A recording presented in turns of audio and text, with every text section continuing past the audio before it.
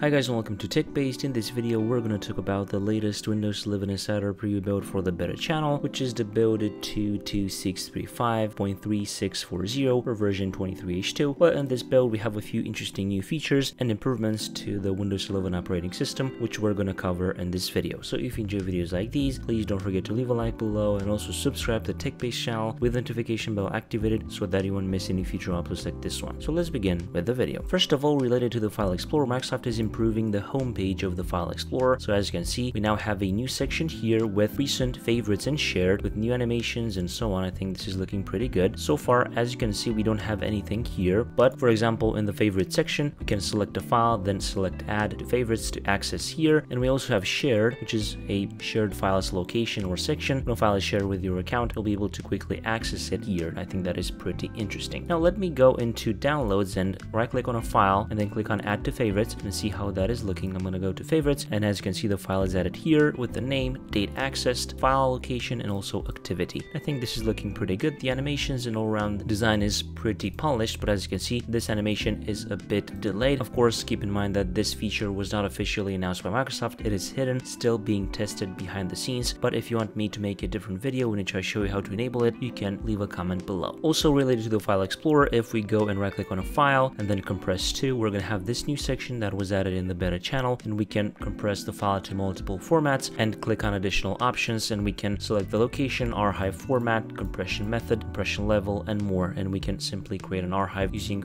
multiple formats, and I think that is pretty useful. Microsoft also added support for emoji 15.1, which introduces a small number of brand new emojis such as head shaking horizontally and vertically, Phoenix Lime, brown mushroom, and broken chain, and these are looking pretty good in my opinion. In this build we also have a few fixes. For example, related to the File Explorer, Microsoft fixed a few accessibility issues in the common file dialog. Related to input, they fixed an underlying ctfmon.exe crash which could impact the ability to input text. Related to windowing, fixed an issue related to showing tabs in Alt plus Tab, which could lead to frequent Explorer.exe crashes if you had a large number of tabs. Related to the Start menu, Microsoft fixed an issue believed to be the underlying cause for Start menu crashing on launch or the All Apps list not displaying in the previous beta channel file. And also two other fixes. This update addresses an issue that might affect domain controllers, NTLM authentication traffic might increase, and also this update addresses an issue that might affect virtual secure mode scenarios. They might fail. The scenarios include VPN, Windows Hello, Credential Guard, and Key Guard. And basically, these are all the new features and all the new things inside the beta channel. Make sure to check out the article below for the known issues in this build. If you enjoyed this video, please don't forget to leave a like below and also subscribe to the TechBased channel with the notification bell activated so that you won't miss any future uploads like this one. I was Emmanuel from TechBased. Until next time, have a nice day.